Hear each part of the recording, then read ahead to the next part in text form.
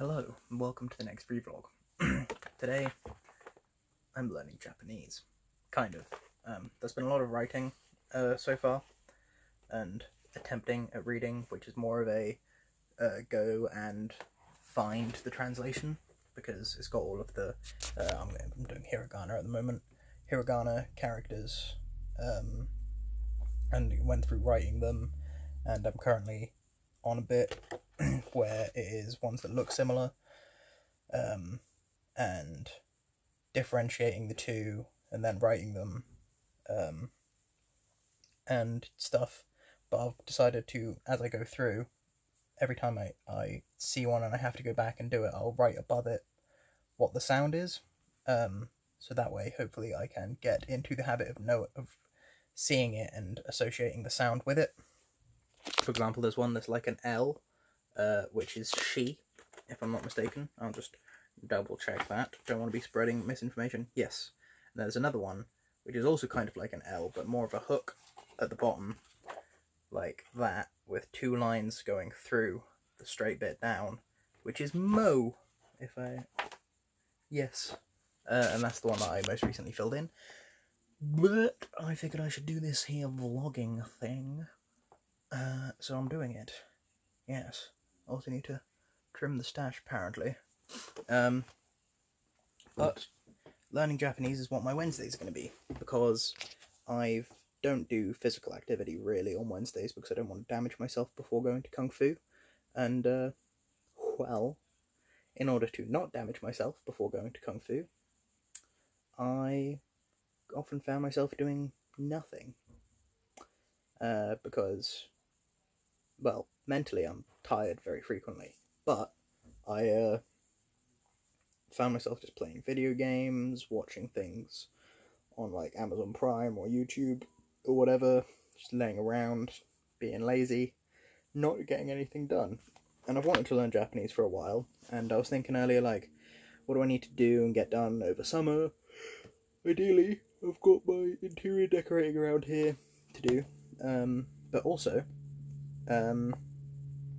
I have Kung Fu stuff, other things, maybe my dissertation if I can do it, and start learning Japanese.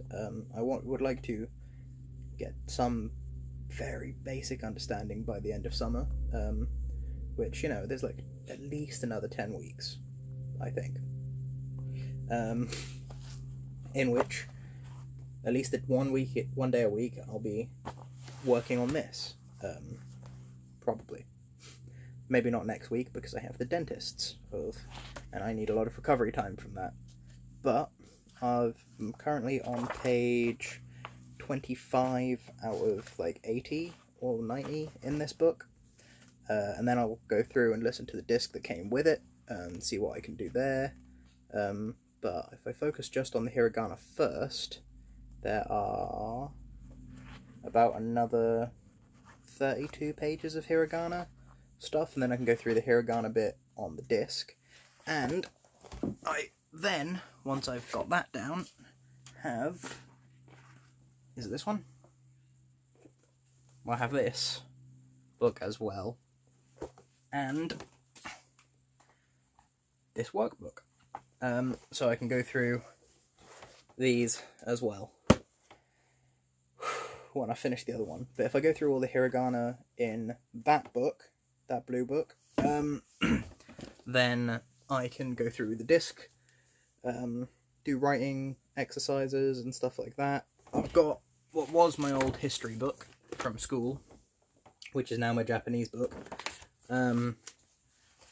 where I'm going to put in all the relevant stuff, and starting at the back and going forwards will be the handwriting practice for like hiragana and katakana and eventually kanji, and yeah, hopefully it'll work out alright. And I also think I have a book on Audible which is about learning Japanese, but I'm going to wait until I have the written stuff down a bit better before I start trying the vocal stuff, because when I can read it, I should be able to speak it, in theory.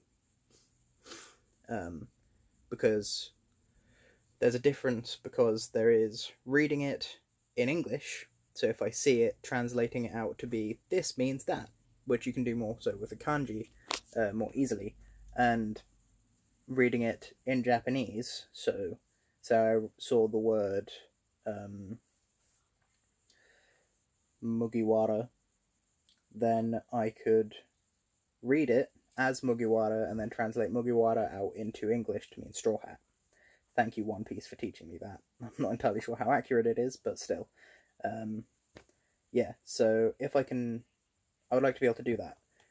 Read it in Japanese and then translate out that Japanese into English, which, even if it takes me a little while, like if I've got to do it in steps, be like, read it, have the sentence in my brain, and think, okay, word 1 is this, word 2 is this, word 3 is this, and so on and so forth until I finish the sentence.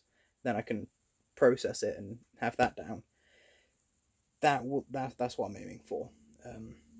I don't think I'll get there by the end of summer, but it's a good place to start, and depending on what my schedule is like, I can continue working on it Wednesdays. I'm not going to spend all day every Wednesday, probably. I do have other things to do. And also, I find learning languages really difficult. So, I'm probably going to get very frustrated and just stop some days. And try and get back to it potentially, but if I don't, I don't.